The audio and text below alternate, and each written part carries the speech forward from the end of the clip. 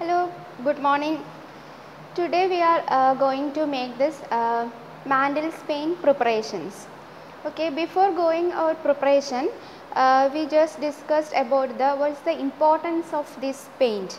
This paint is a dosage forms. I think this discussed in my dosage form video. This paint is a liquid dosage forms. And what's the advantages? This usually apply to skin or mucous membrane, that is topical applications. So this in your BDS syllabus there are two paint preparations are given in your record. First one is the Mandels paint and another one is gum paint. Today we discussed about this Mandels paint. So what are the uses of Mandels paint?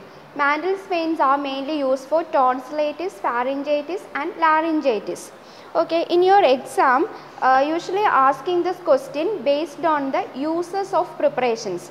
For example, if your Mandels paint is using for tonsillitis, so your exam question is usually asking prepare and dispense 15 ml of paint for tonsillitis. Like that your question is asking.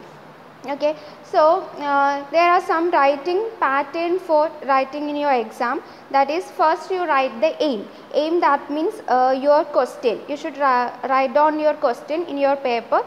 Prepare and dispense 50 ml of paint for tonsillitis. That's your aim. Second step, to write the ingredients. Ingredients list, what are the most common ingredients that we are going to make this preparation. So you write the details of the ingredients. Then procedure, you just write briefly the procedure, and then label. Label format, that is writing this one is, if suppose this is the Mandels paint preparation, this Mandels paint preparation usually this kept in this amber color bottle because this ingredients mainly contains the iodine preparations, this iodine, potassium iodine. So these iodine preparations are usually kept in this amber color bottle, and this after your preparation you just transfer to this amber color bottle and then label. This is the label pattern, that is you should cut this paper and stick here and this write the paint.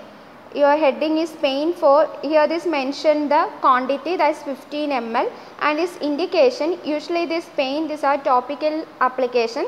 So you should write the not to be swallowed, and here this write the patient's details.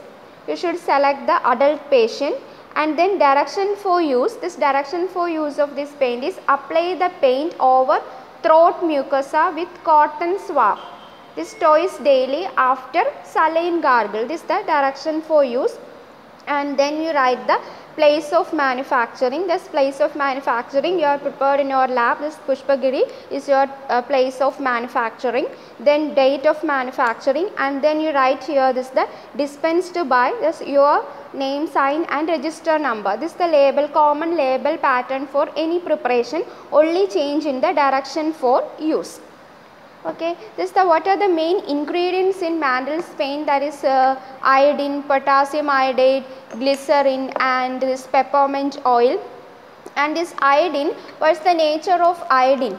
Iodine is a broad spectrum bactericidal action, and this potassium iodide, this usually, actually these are not directly bactericidal action, this help to dissolve the iodine and this forms a complex and this release the iodine. So then it acts as the bactericidal action.